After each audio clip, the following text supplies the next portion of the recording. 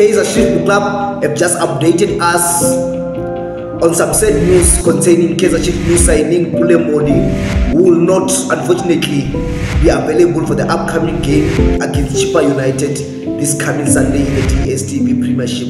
This is what KAIZER Chiefs said. They said that the KAIZER Chiefs family are saddened to announce the passing on of Batsitsana Lillian Modi, who is Pule MMODI's mother, after an illness.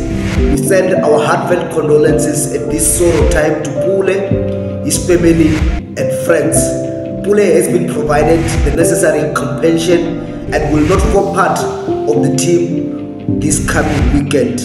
From us, the KAIZER Chiefs Corner, we also send our deepest condolences to Pule MMODI, his family and close friends during this difficult time. May your mom rest in eternal peace. Those are the sad news that I had for you today concerning one of KAIZER Chiefs' new signing, that is Pule MMODI. Thank you very much for joining us.